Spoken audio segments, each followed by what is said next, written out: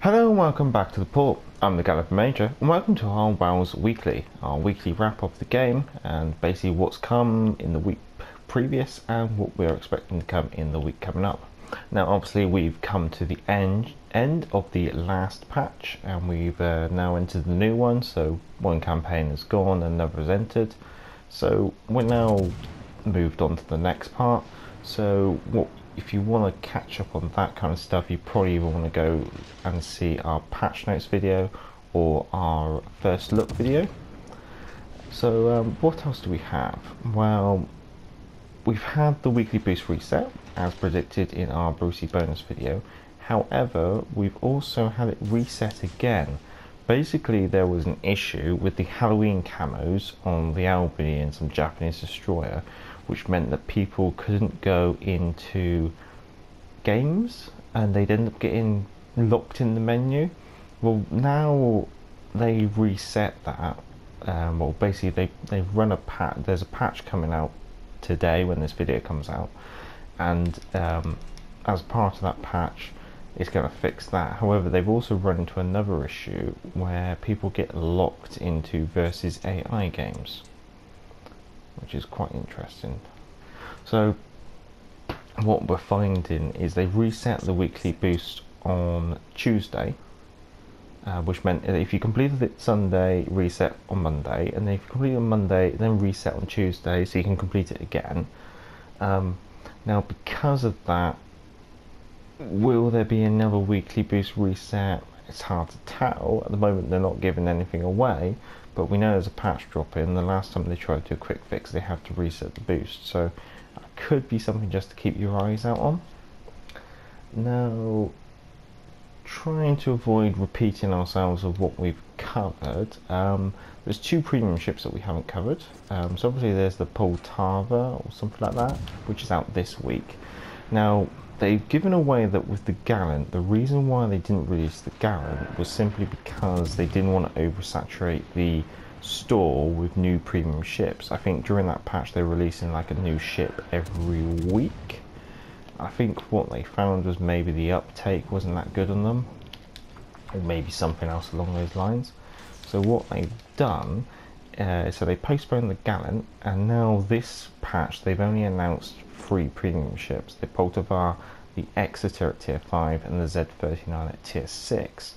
Now this is a 5-week patch and there's 3 ships, and going off of what happened in the last patch, I want to hazard a guess and say that we've got the Poltava this week, then we'll have a week off, and then we'll have something else, and then we'll have a week off, and then we'll have something else. And judging by also how they've done it, I suspect we won't get Exeter until the last week. That's my guess. There's just been this kind of habit where they don't release the British until the last week. So if I had to hazard a guess, I'm going to say that the Exeter is going to come in the last week of this patch, and then the Z39 is going to come not next week but the week after. That's my guess. Now, what else have we had?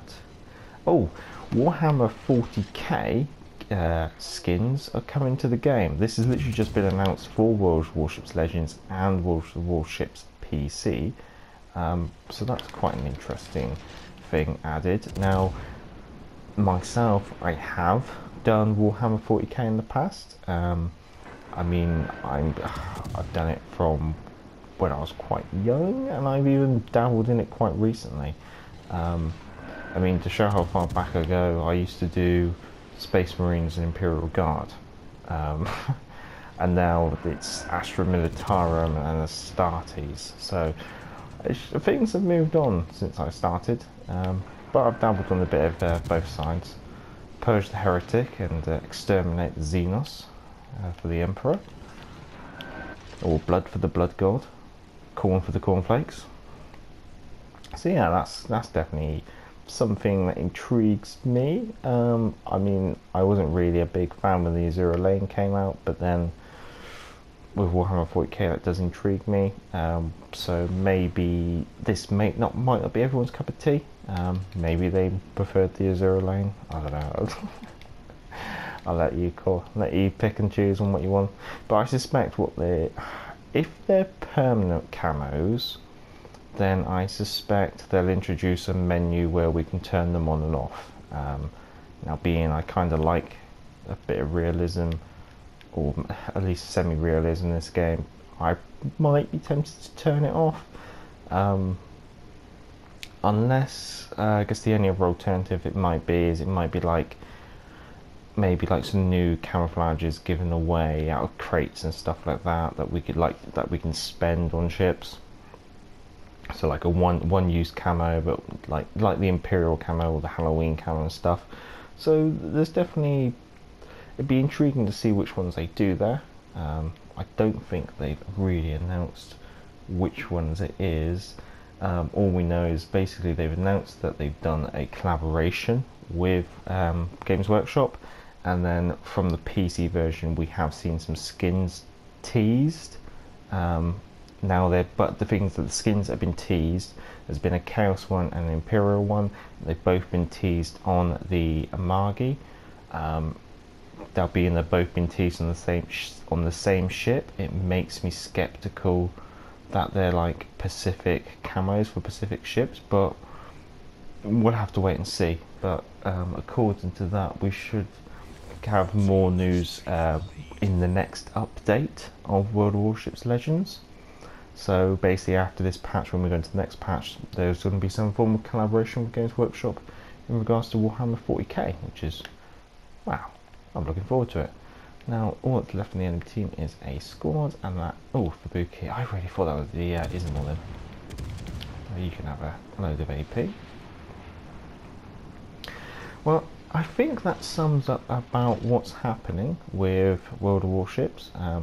I mean, most of the stuff that's happened last week we've kind of already covered off in our first look and patch notes, and the stuff coming up is all a bit of speculation and what they've released on their social media.